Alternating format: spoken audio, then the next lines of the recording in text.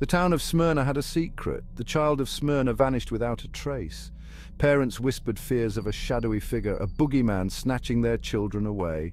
Year after year the fear grew, casting a long dark shadow over Smyrna. Cordelia, a bright-eyed girl with long blonde hair, lived in fear of this night. She would lie awake in an old cabin in the woods, listening to the wind howl like a mournful spirit. The townsfolk kept searching for the children but never found them. Despair hung heavy in the air, and the shadow over Smyrna grew even darker. Little did they know, this was just the beginning of something far more sinister. 10 years passed, and the townsfolk never found an answer about what happened to their children. Cordelia lived in this old cabin by herself all these years. She was cursed and wished it would go away. She spent her days exploring the woods surrounding Smyrna, finding solace in the company of animals. They didn't fear her. She felt an unspoken connection with them. One day, deep in the woods, Cordelia stumbled upon an ancient, gnarled tree.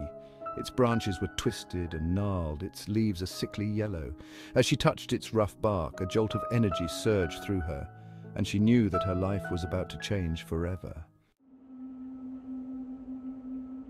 As Cordelia grew older, she wanted to get back what was taken from her. The townsfolk spoke of strange occurrences in the woods, of whispers and shadows that moved just beyond sight. Cordelia embraced her solitude but wanted to be around people. She delved deeper into the woods, drawn by an unseen force. She learned to listen to the whispers of the wind, to read the language of the trees. She discovered a hidden world, teeming with magic and mystery. One moonless night, deep in the heart of the forest, Cordelia encountered the source of the whispers, a gathering of figures cloaked in darkness, their eyes glowing with an eerie light.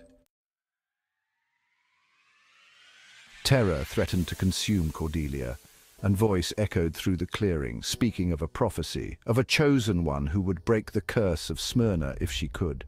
Cordelia, filled with a strange sense of destiny, knew that the voice spoke of her.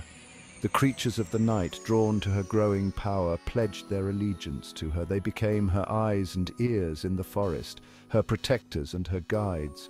Cordelia was no longer alone. She had found her purpose.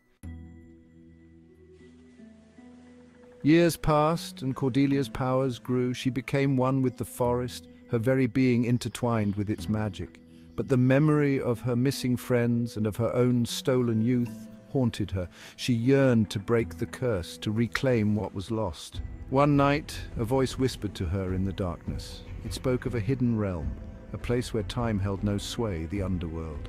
There, it said, Cordelia could bargain for her heart's desire, but the price, it warned, would be steep.